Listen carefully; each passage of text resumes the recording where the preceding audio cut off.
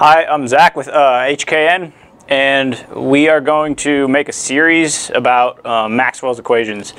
They are some of the really most fundamental equations in electrical engineering, and they're a little bit difficult. Some of them are a little bit difficult to understand, so we're going to try to bring some clarity to them.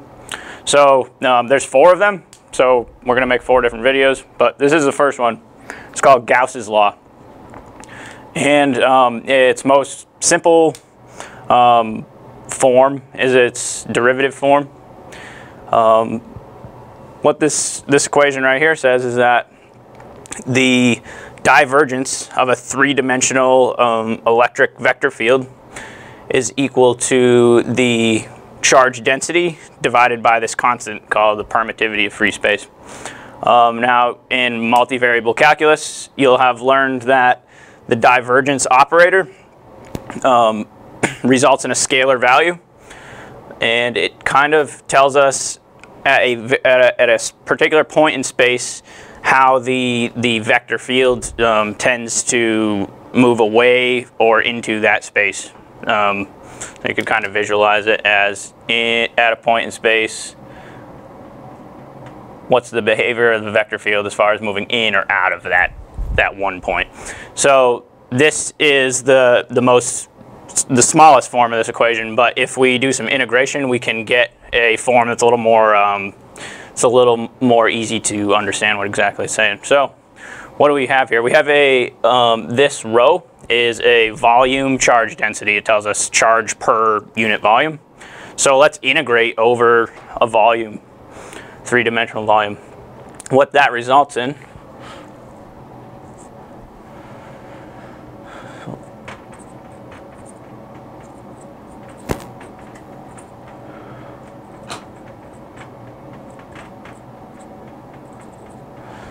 So when we integrate both sides of this equation over volume, we get that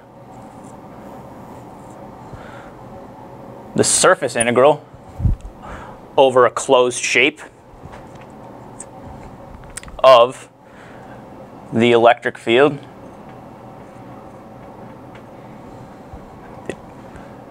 the dot product of the electric field with a differential area. That is this side of this equation integrated over volume, and we'll have, so we have a charge volume density, right? And that will become integrated over volume, Q, and the constant stays there. Now that little Q enclosed is the total charge enclosed by this closed surface, right? So this form of this equation, it's really the same equation, but this one's a little more, we can draw some pictures and kind of understand a little bit more what it means. So what this is saying is that if we have some arbitrary shape, this is a 3-dimensional closed surface.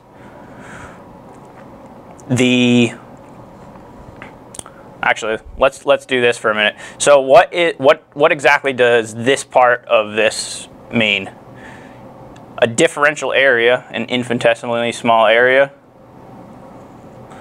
is defined by in vector notation as a vector perpendicular to that differential area. So it would be defined like that.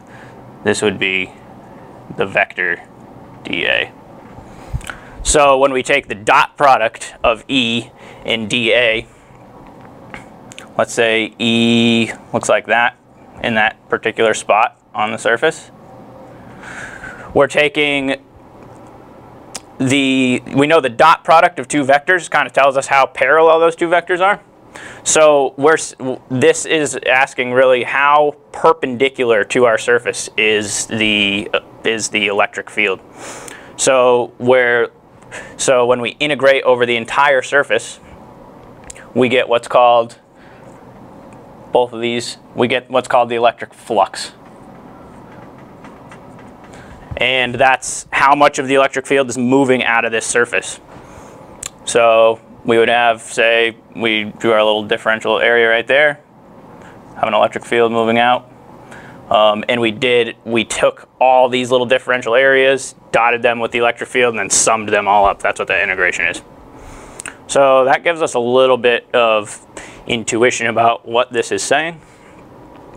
So we added up all the parts of the electric field perpendicular to the surface. And really that's all there is to it, but we'll do an example to show some mathematical concept here. So this is the integral form of Gauss's law. So let's try to think of a situation where our electric field, which radiates straight out from our charge, would be perfectly perpendicular to the surface at every point. So we can make any surface. See, this is an arbitrary surface. So let's try to imagine a surface where the electric field would be perpendicular to it at every point on the surface. What would that be? That would be a sphere, right? If we put a point charge centered in a sphere, and I'm not the best at drawing spheres, but you know. So, and this sphere, say, has radius r. And let's just imagine that that's at the center. So with this, the electric field lines moving out from this charge, they'll intersect the surface of this sphere perpendicularly everywhere, right? So this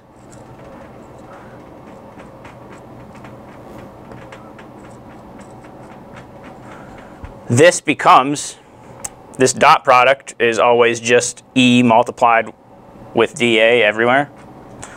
This becomes E times A, right?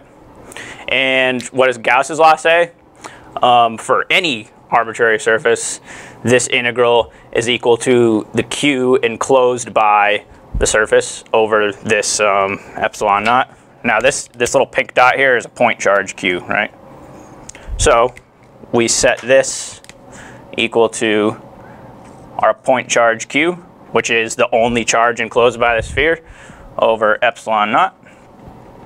And so we know from geometry the surface area of a sphere. What is the surface area of a sphere? It's A equals 4 pi r squared.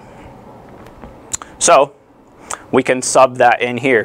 What do we get when we do that?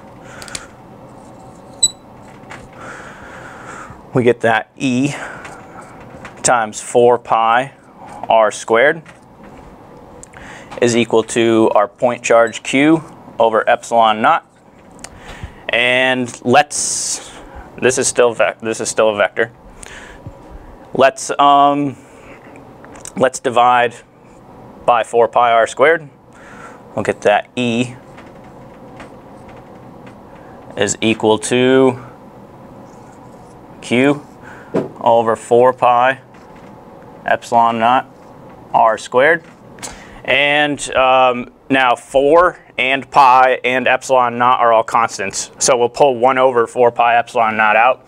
And I don't know, you'll see different books will call it different things, but I think a lot of times it's called K is equal, yeah, K times Q over r squared.